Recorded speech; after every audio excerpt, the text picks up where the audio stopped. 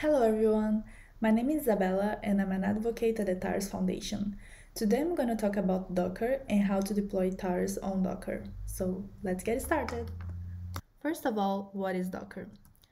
Docker is a software platform that simplifies the process of building, running, managing, and distributing applications.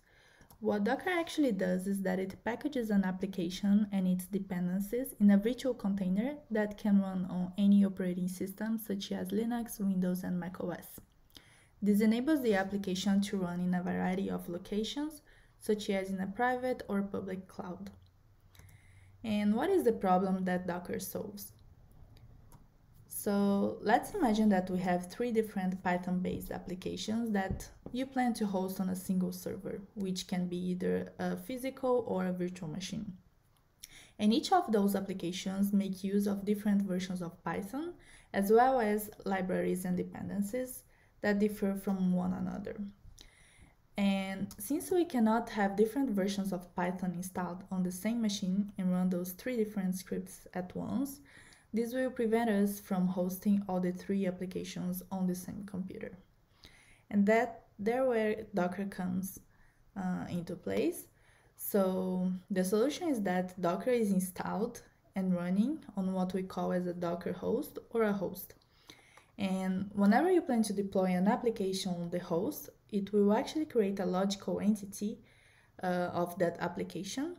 And in Docker terminology, this is called a container or a Docker container.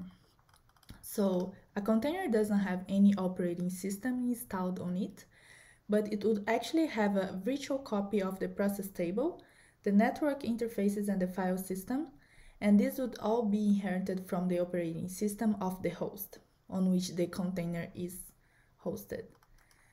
So this will allow each container to be isolated from the other that are present on the same host, such as container 1, 2, and 3 on the image here.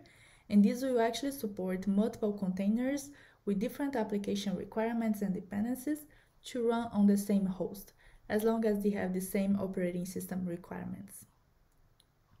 So based on this, what are the advantages of using Docker? The first one, as I just mentioned, is that you can run multiple applications with multiple requirements on Docker, as long as they have the same operating system. Also, the storage is optimized because a large number of applications can be hosted on the same host, and containers are usually few megabytes in size and consume very little disk space. And the last one is robustness. So, as I mentioned, a container does not have an operating system installed on it, so it consumes very little memory if in comparison to a virtual machine. And this will also reduce the boot up time in just a few seconds if compared to a virtual machine. So just to summarize and remember the terminology that we mentioned, we have a Docker image, which is actually a template that contains the application and all the dependencies required to run the application on Docker. We also have a Docker container that is a logical entity. It's basically a running instance of a Docker image. And we have Docker Hub, which is the official online repository where you can find all the Docker images that are available for us to use. We are going to use all these terminologies when we deploy Tars on Docker.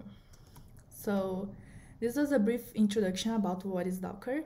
And now we can actually deploy Tars on Docker, and you can access our GitHub and download the source code, and I'm gonna show you how to deploy Tars. So the first thing is to make sure that you have Docker installed on your computer, and you can download Docker on the Docker website. I'll add the link in the description box below.